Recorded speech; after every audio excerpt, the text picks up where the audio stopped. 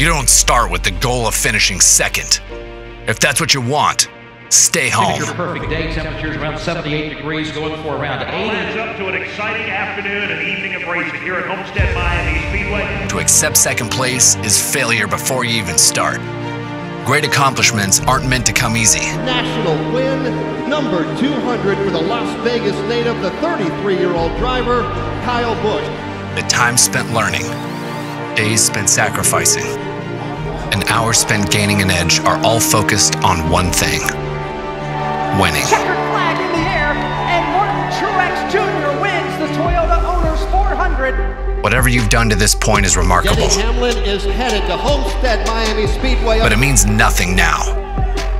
In light of a new beginning and a fresh start, lessons from the past define what's ahead. He won the battle, but he didn't win the damn war. You get one opportunity at life, one chance to do what you're gonna do. Lay your foundation.